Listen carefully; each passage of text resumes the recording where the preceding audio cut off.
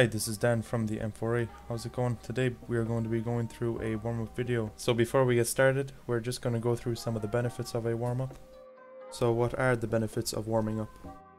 So the first benefit of the warm-up is increased blood flow to muscles. This allows your heart and blood vessels to ease into the exercise. The next benefit includes increased body temperature, and this reduces the chance of muscle and tendon injuries. And the last main benefit of a warm-up is delivery of oxygen to muscles. This allows the muscles to recover faster in between rest. Okay, so moving on to the actual warm-up, I hope you enjoyed the video, and in the comment section below let me know what you think.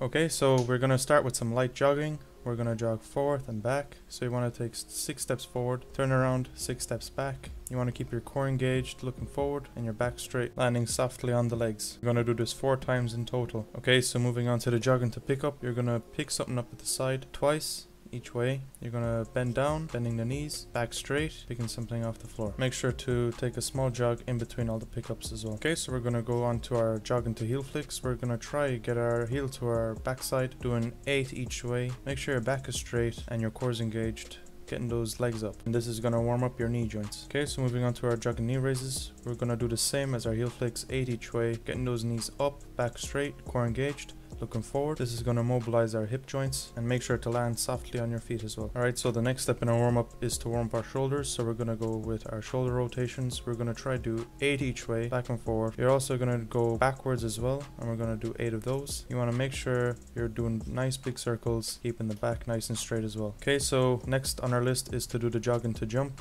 We're going to do 2 jumps with 1 jog in between. You're going to do this both ways, nice and high, landing softly on the legs. Here we're kind of working on our power as well. Okay, so moving on to some shooting. We're going to do 2 shoots each way, switching sides each time. This is going to be effective during our takedowns as it works on the speed as well.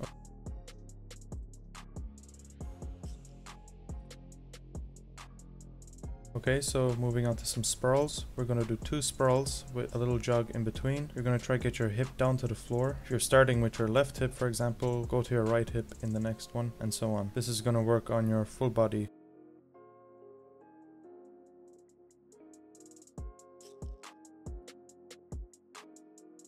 Okay, so the next exercise of the warm-up is the walkout push-up to jump. You're going to do 3 of these, walking out, pushing, and then jumping. You want to make sure to keep that core engaged, your back straight, looking forward as well. You're going to do 3 on the way back as well. This exercise, you're bringing in your abs, your chest, and also your legs as well.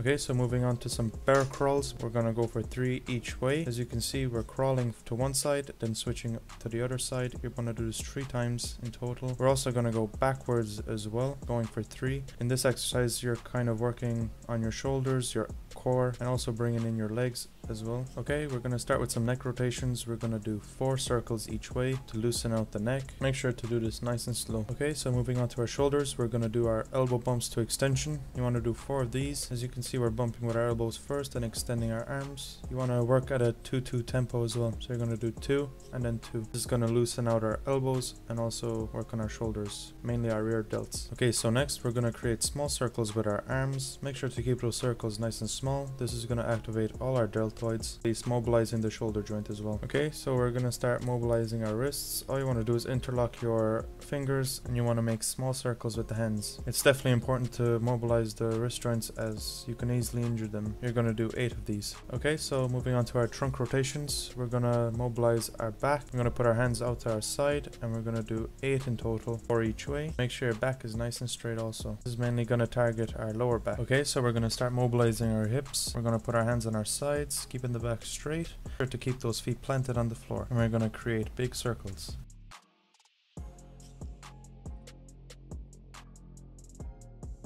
Okay, so we're going to separate our legs, bending over. Make sure to tap 3 times so you're starting out and working our way in. Here you can see a side view of what to do. So you can see that I'm tapping out, in, and then even deeper. And then make sure to calf raise up over our head. And you're going to do 4 of these in total. Okay, so we're going to start mobilizing the knees. So we're going to put our 2 hands on our knees, back straight, bending over and creating small circles with our knees. And we're going to do 8 each way in total. Okay, so we're going to get down into a squatted position. We're going to lean to each side, so make sure to hold this position.